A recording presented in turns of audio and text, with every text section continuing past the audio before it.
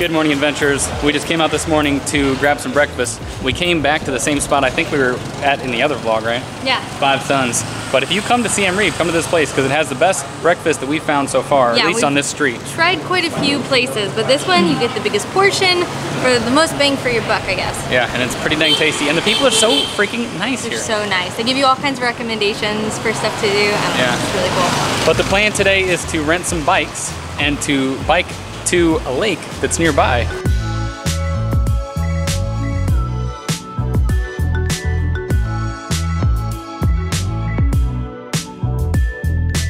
You guys, it's hot out there. Oh my God, I'm sweating. Oh yeah. Whew. Sweating good. I don't know why I ever think I should wear my hair down. It's just like a sweat factory in there. Who's out there? Little Martine? You found us. Little Kitty Martin? Yeah. We're just playing with Hey, buddy. He's pretty ferocious. Quit being so dang cute, little guy. The place we're staying at is called the Orientation Lodge. And we saw some bikes up front that we're gonna see if we can borrow. All right, there they are. They look pretty decent. Yeah. I think they'll do the trick.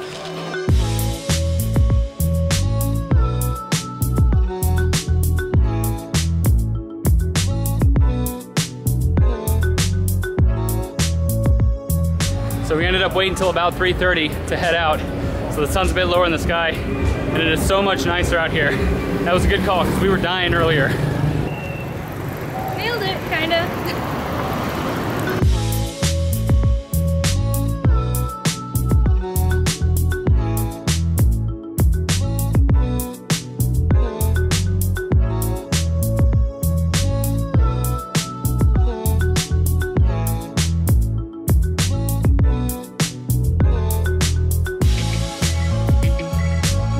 There's a market over here on the right, and it looks just insanely delicious. I can smell all the cooking meats emanating from it. It's taking everything I have not to stop and eat it.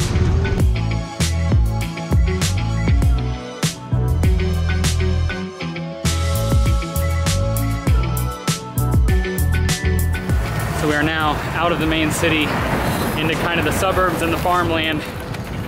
The road is getting a lot rougher, but it's pretty beautiful. We got a cow crossing.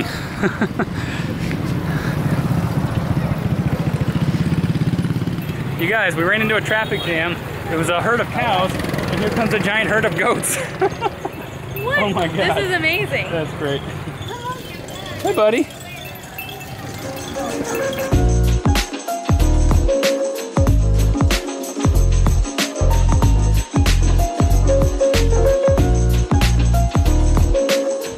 So we've made it to the town of Phnom Krom, which is this tiny little town. They have this big old market in the square going on right now. There's a lot of stuff going on around here. The cutest little kids just roaming everywhere. There's this walkway that goes up to this mountain that's right near the city.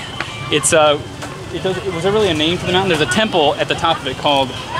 It's just Temple Phnom Krom. Yeah. So like, yeah. But it says it's one of the less popular temples.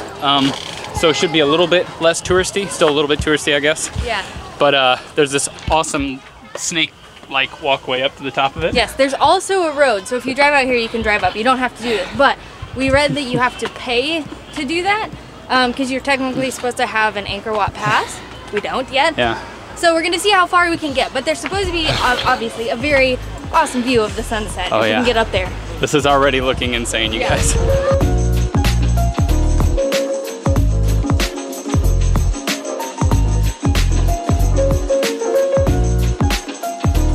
These are some proper mountain goats here. They're just like scaling this cliff face over here. You're just taking a nap on the edge there? Yeah, check that guy out. Gosh. That's pretty neat. What if he has a nightmare?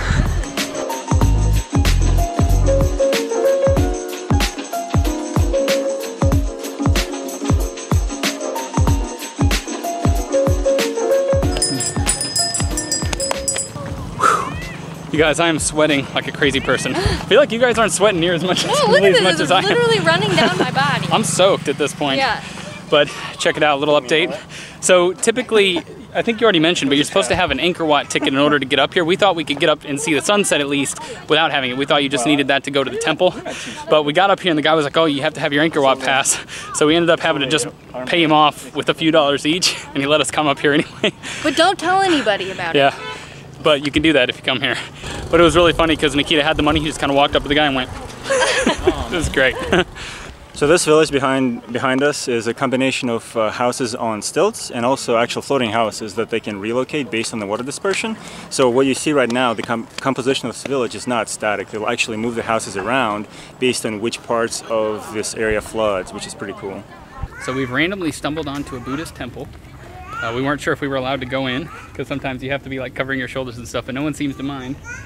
There's a lot of little kids swarming us, which we're being very cautious about. And there's a gigantic pig over there, you guys. But I think we're on the way to the sunset spot. Yeah, they told us, we asked them and they said it was up here.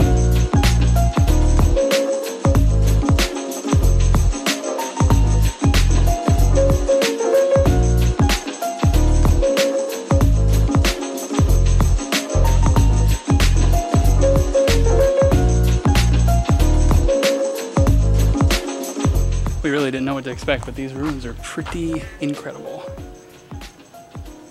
They're all like held up with all this wood, and there's wire wrapped around them, so I'm guessing they're very old and very fragile. Yeah, I don't know. It looks like the set of like Indiana Jones or something. And I can't imagine that this was once like a functioning temple. I bet this was amazing back in the day. Up on this hill you can see so far, and I bet this was like really ornate.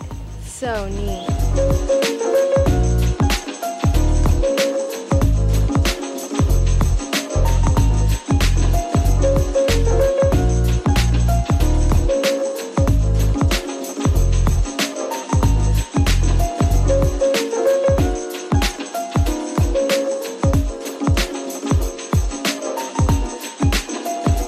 Just south of us is the Tonle Sap River, and it is the largest freshwater lake in all of Southeast Asia, which is insane. It fluctuates in size based on the season. So during the rainiest part of the rainy season, it can get up to 6,200 square miles.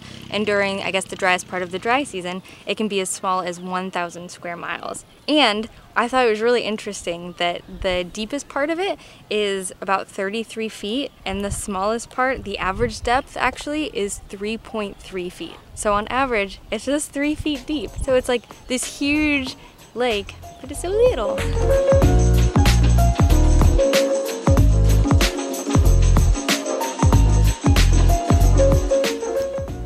We're back at our charming little casa. We've been just chilling in bed, having a couple brewskis, and planning some upcoming travel.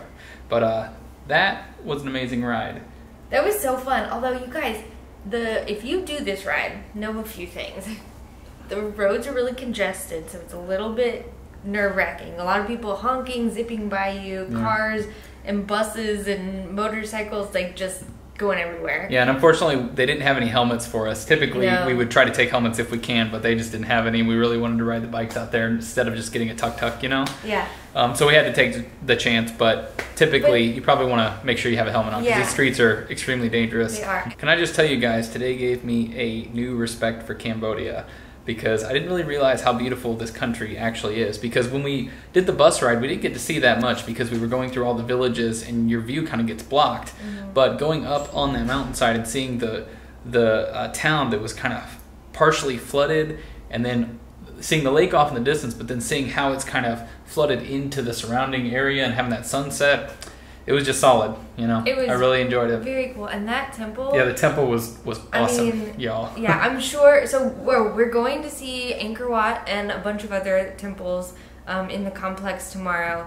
But I don't know, being our first little taste of it, it was very cool. It's making us very excited. So maybe if you've already been, you'll go up there and be like, well, the ruins aren't as cool as some of the other temples we've seen, but the view, it's, I think, the biggest and only hill in the area. Yeah, it really, that hill, they call it a mountain, but it just sticks out because it's the only one in the area. So when you go up there, everything else is just completely flat. But it's very cool. Anyways, like we mentioned, tomorrow we are going to be visiting Angkor Wat, and all the different other temples in the Angkor complex. Yeah, we haven't quite decided, or else we would Yeah, we're not sure exactly. We know we're going to see Angkor Wat, but we're not sure what else we're going to get to see in the day because it takes like 3 days to really see it all. And we're just going to have the one day. We're going to have a tuk-tuk. He's going to take us around. It's going to be really cool. So make sure you don't miss that video. But I think that's it. We've actually, check this out, you guys. We found a new TV show, American Crime Story, The People vs. O.J. Simpson. Somebody recommended this to me, but I can't for the life of me remember who it was.